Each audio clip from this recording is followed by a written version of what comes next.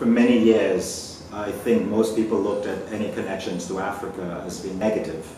A lot of it is borne by slavery, by that connection, the negativeness of that. But I think we know enough now that there's no need for us to restrict the way we teach history to just once the ship left Africa. I think that's what a lot of people concentrate on. I think there really is no reason for us not to include and connect to cultural stuff that's going on now, or that's historical. We came up here to experience hands-on what history is really about. I mean, you know, we have been taught history from since primary school right up to secondary school and even tertiary, which is college, but most of the times we don't get that experience to come out in the field and actually do something that will be revolved around history. So today we got that experience, today we got that opportunity, and I think it was a really good experience to do so. As it is now, me learning about Christopher Columbus in 1492, how does that help me? Because Grenada was here before Columbus ever came here. That has no relevance to me personally. But learning about the developments of African kingdoms and knowing that I came from that kind of place that was able to make things regardless of the situations and the peril that they were placed in, I hold it far more dear to my heart than any fact I could hear about Columbus slaughtering native peoples. Yeah, I think we are at the tail end basically of a trend that has been going on for quite a while, but no one really paid attention to it, I think. It's probably been a number of years now that students doing CXC have been decreasing, but nobody has really noticed or paid attention to it. Because, of course, secondary school is connected to primary school. And if you do not emphasize history and civics in primary school, then you will, by the time people get to secondary school, they will not express an interest in it. There are some schools where history is not a subject that is being taught on the curriculum at that particular level, at the fifth form level. However, it is a subject on the school's curriculum from the Ministry of Education standpoint.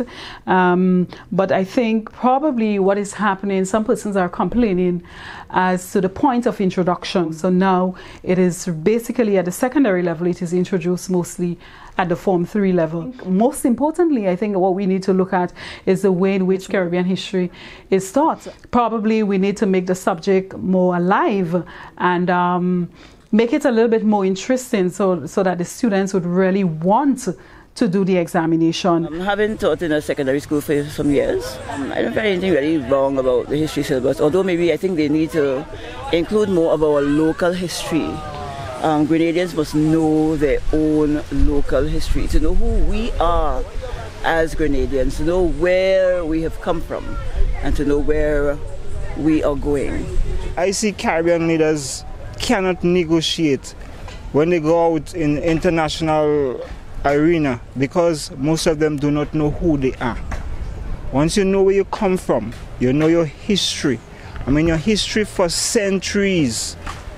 Then you'll be able to know what occurred before, what may occur in the future, so you're able to make a proper decision. And I think knowing who I am and knowing who we are as a people is most important. So my quest is to use that oral history with the historical text that was written in biasness, but yet still we could depict the truth based on when you correspond the oral history, and you could make it a reality because the heritage don't die.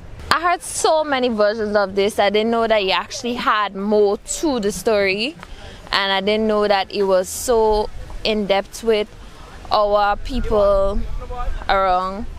But even though people have very biased versions of it, I'm not really choosing sides. But we should do more stuff like this, like going out in the field and actually having people who are actually related to the past people before our ancestors, who could actually speak to us, because the basic knowledge from the teachers who actually learned it from the book just as we are doing now, it may not be 100% relevant, since they do not have like people who actually experienced the events before that told them what happened. So it is good that we learn from the Renaissance to come right down to the Calnagos and the Spanish and English. But I find they should actually focus more on the Grenadian history, the Calnagos and all the history, because I'm doing a history major, and before I actually came here, I didn't actually have the full story.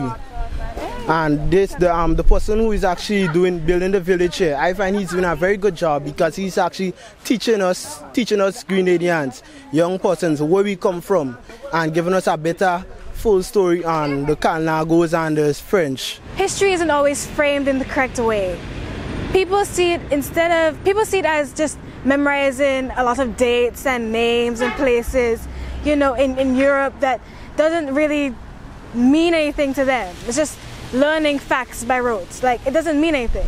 So I believe that if they stick with it to the Cape level, they'll see that it does hold a lot more significance to them, in terms of you learn more about Caribbean history, but you also learn how the Caribbean was so important to the development of the, now as we say, developed world.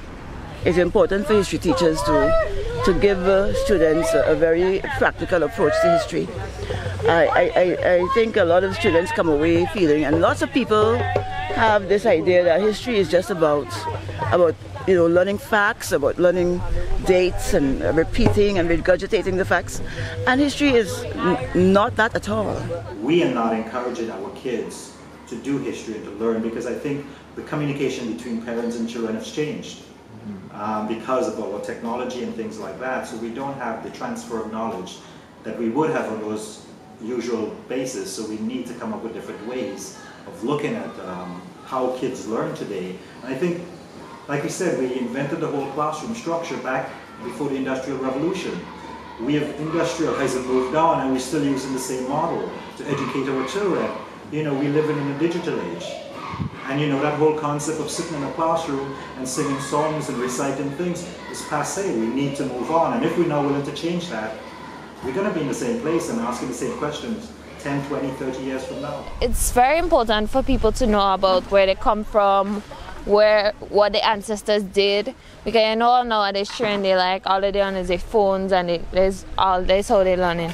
But to actually see and do what the ancestors did, that is a very good experience, and it was wonderful. And so it's good to teach Caribbean history in secondary schools, especially now, because I don't know what's going on with nowadays children. But knowing your history is really good. Knowing about your ancestors, knowing what they had to go through, knowing how our society came about is a really good thing. So it doesn't matter if you can't apply it, you can always pass it on. And passing on history from generation to generation is what keeps history alive, is what teaches other generations what really happened in those times. And then as days go by, you add history to the history that's already there. So it's actually really good. So it doesn't matter if you can't apply it to your daily life. Just knowing it and learning it and being able to pass it on, it's the best thing that any individual should think about. When history is taught well, right, students learn how to become responsible citizens. Because some students have the idea that they don't need history in life. But history makes life. If you don't know who you are, you'll be forever trying to find out who you are. And you can very easily become acculturized and feel inferior to other cultures. And this is how history makes people into very responsible citizens, because history is for life.